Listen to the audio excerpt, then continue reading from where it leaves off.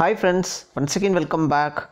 This video is regarding Income Tax India website, which is newly launched yesterday. So as you can see on the screen, the URL has changed now. It is Incometax.gov.in. So from now onwards, if you wanted to view your previous ITR returns, or if you wanted to file an ITR income tax returns, everything has to be done through this new portal. So in this video we will quickly see things like whether you need to register for new user portal, and also how to reset your password, and what is the dashboard items quickly you can see on the look and feel of the page.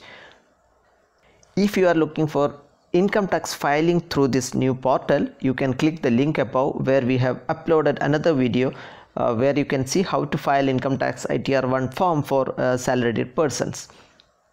So in this video we will cover the main highlights and other things, user credentials of the new website. What you can do is you can do from mobile also, open a Google search page, and then in the URL you can give incometax.gov.in. I will give this in my video description. You can copy paste it. Okay, so once you log in first time, it will take a little bit time to load. You can see here e-filing 2.0. this is the name of the portal, e-filing 2.0, and as you can see there is an icon here, kind of a head icon. You can click on this. There will be a genie pop-up. You can cancel it.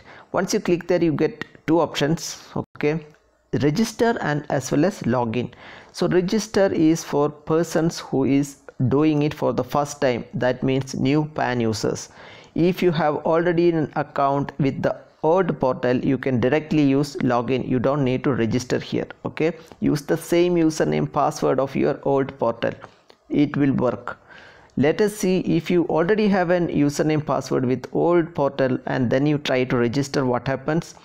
Okay, it will not take much time. You click on register, and first it will ask you obviously the taxpayer PAN.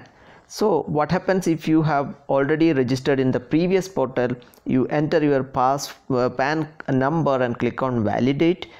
It will clearly show you have already registered. You can see here this PAN has already been registered. That means you don't need to register it again in this portal. You can use the same username password. So let us come back, click on the login button. Once you click on the login button, as you can see here, it will ask your username password. Obviously most of the time username is the PAN number itself. If you have any other username like Aadhaar card or any other username, you can give it here, but most of the case it's PAN number as user ID. Okay, so enter your PAN number and click on the continue button. Once you do so, it will ask you for the password, and there is an message here. You have to tick the message. I will show you that. Suppose you enter the password, enter the same password of your old portal. Okay, do not change it. The same password is going to work here. You can change the password later. Now after entering the password, you have to tick this option, otherwise it will not work. Please confirm your secure access message. You can see here after that only the continue button will be active. Now you click on the continue button. You can see here welcome to e-filing portal, and there is a timeout. So by default 40 minutes it will be running, session timeout it is. Don't worry about that, your work will be saved if you are doing anything. So this is the dashboard. As you can see here, once you log in, this is the dashboard, and you get an option to skip it, or you can update your profile. Okay, so if you are changing your bank details or your home details, anything, you can update your profile. So this is the exact home page or dashboard. As you can see here, your profile will be so and so percentage complete. You can update your contact details, bank account. You can see here there is an update button. If anything is changed, you update it, otherwise the old data from the old portal will be pulled here. Total outstanding demand will be shown here, and in case it is null, it is shown as nil. So as you can see here, if you scroll down, you can file your return at the end for this year. File option also there. Filing returns is shown in another video. You can see that. Okay, so there is another options. So if you scroll down, if you have any pending action with the thing like last year or previous year, you have some action is pending, it will highlight in red. There is a pending action 1, it is shown, and recent filed returns also you can get here. and any issue with the portal or issue with anything regarding income tax, you can click under grievance and file it.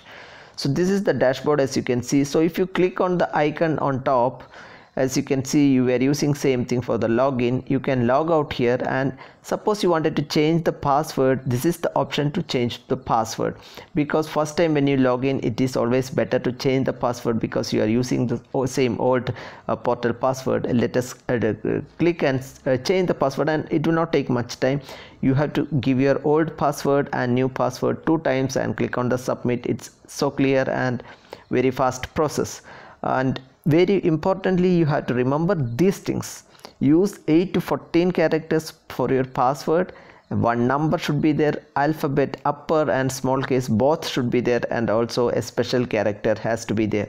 These things should be meeting for the new password. Okay, so once you can see here, enter all the things, it says password matched, and click on submit button. Your password is changed successfully. Okay, this is the transaction ID of the same. For every process you get a transaction ID here, and you get an SMS also saying that your password has been changed.